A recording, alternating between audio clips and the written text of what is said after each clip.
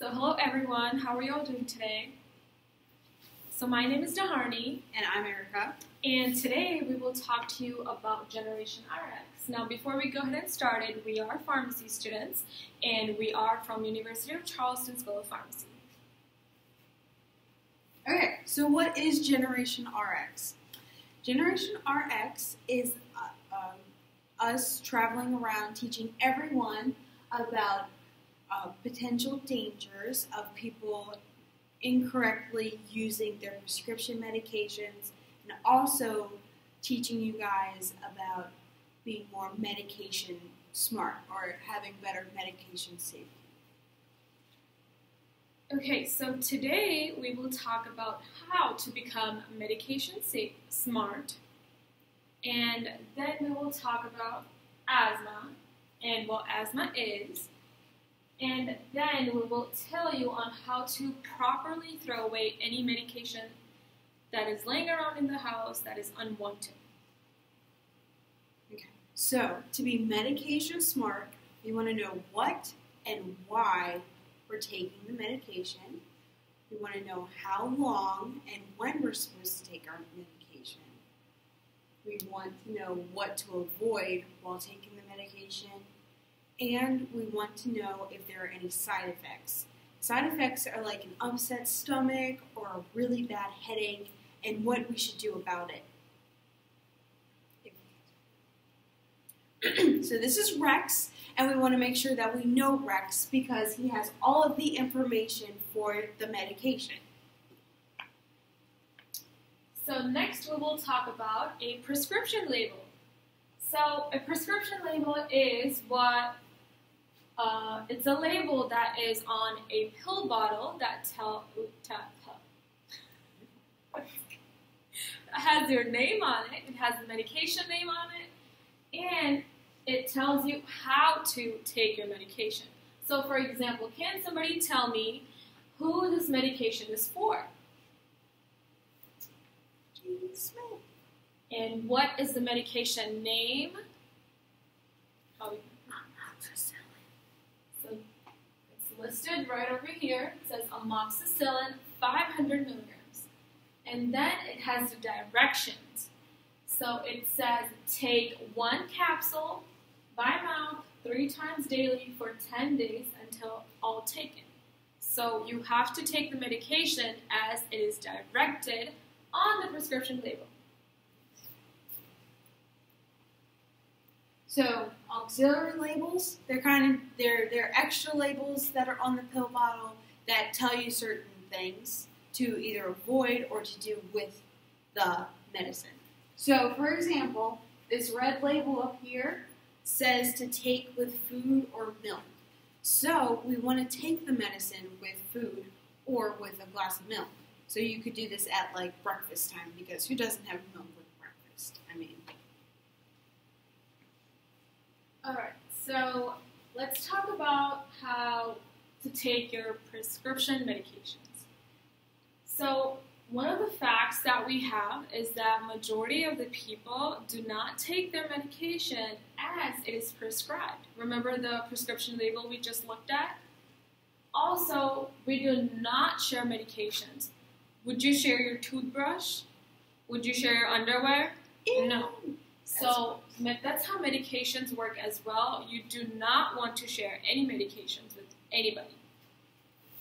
And lastly, depending on the directions that your doctor gave you for the medication, you want to finish all the medications as required by your doctor. So if the doctor told you to finish all 10 pills, you have to finish all 10 pills. So the next thing we're going to talk about is asthma. And what do you guys think asthma is? That's right. It's when somebody has a hard time breathing. So let's talk about what can potentially cause asthma, or what are some things that can cause a person trouble breathing, or has a person trouble breathing. So pollen can, any chemicals, any weather changes that we may have, smoke, or excessive exercise. Okay, sometimes even stress can cause a person trouble breathing. Okay, so for controlling your asthma, how many of you guys have asthma? Yeah.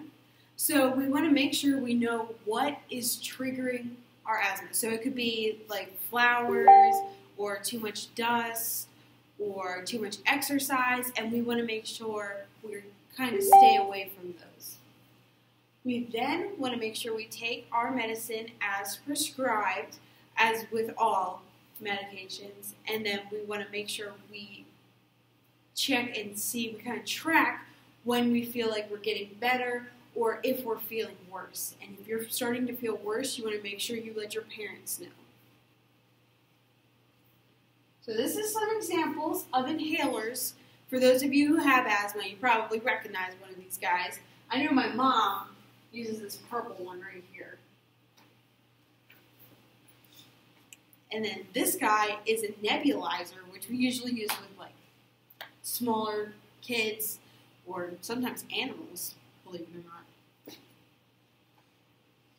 Alright, so how do we use an inhaler? So I passed out a couple inhalers to you guys, so we're just going to learn how to use it. So I want you to watch me first, and then we can try it out. So you want to make sure you have your inhaler upright, and we remove the cap. Right? Then we're going to shake the inhaler, and then we're going to hold it upright again. We're going to put it in our mouth, and we're going to press the button on. Oh, tilt back. We're going to put the thing in our mouth. We're going to tilt back. We're going to breathe out, and press the button, and breathe in slowly for about 5 seconds. So we go. Then we hold our breath for 10 seconds, so we let the medicine go all the way deep down into our lungs. And then if we need another puff, we wait for about a minute in between each one. Does that make sense? Does anybody have any questions? Alright, so let's go back to throwing away medication properly. So we all know that medications are very important when we get sick. That's what it helps us make us feel better. So once we are done using our medication and when we no longer need it and we have extra medication that we have, you no longer want to keep it. So how do we get rid of this medication that is unwanted? So there are ways you can safely dispose or throw away these medications.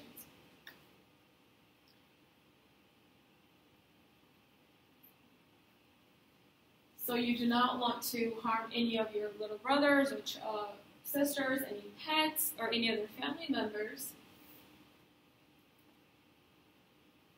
So who thinks it's a good idea to throw our medicine away in the trash? No, it's not a good idea because our pets or our little brothers or sisters could get a hold of the medicine, and if they take it, they could get really sick.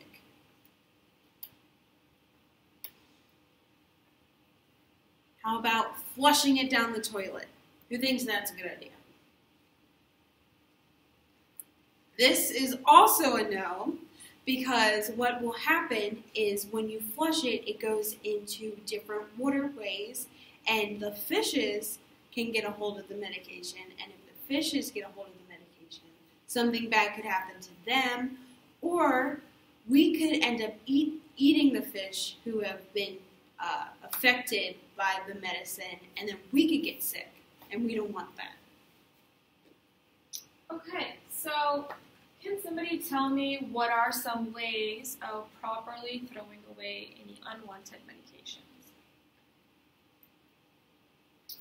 So there are two ways. You can either go give these unwanted medications on drug take-back days. Well, they will take all of any unwanted medications. Or you can also go to a local police station and they can take it as well. Another thing we have is that we have these blue bags, and they are called medication disposal system bags. And if your parents need these, they are available in the school office. So, just as a recap, what have we learned today? What's the first thing we went over?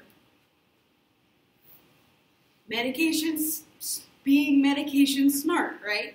So we want to know what and why. We want to know how long and when. We want to know what not to do while on the medication, and we want to know if we have any side effects, like our upset stomach.